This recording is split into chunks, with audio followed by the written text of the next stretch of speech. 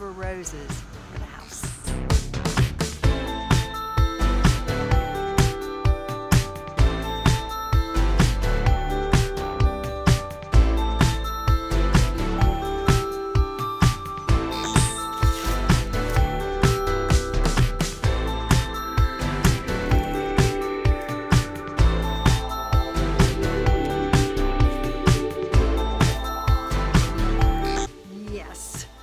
Gotta have jalapenos. 2, this is gonna be the simplest gazpacho recipe you have ever tried in your life.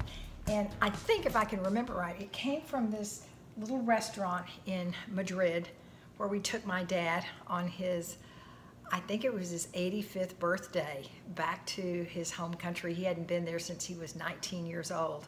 They loved him. He spoke the Castilian Spanish, and they treated him like gold.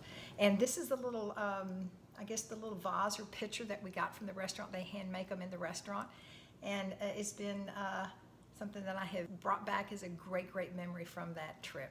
So let's get started. This is how easy this recipe is. I'm just going to use about 4 pounds of tomatoes, 1 cucumber, 1/2 of a red onion, orange pepper, bell pepper. You can use a yellow. I just like the color better than green. And I'm going to throw this banana pepper in there just because Jim's brother grew it in his garden. I'm going to put in 2 jalapenos. You can omit those if you want to, but they add just a little bit of spice.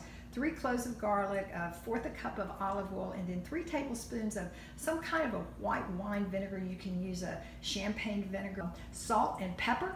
And then all I'm going to do is just throw this into the blender, let the blender do all the heavy lifting for me, and it's going to be delicious.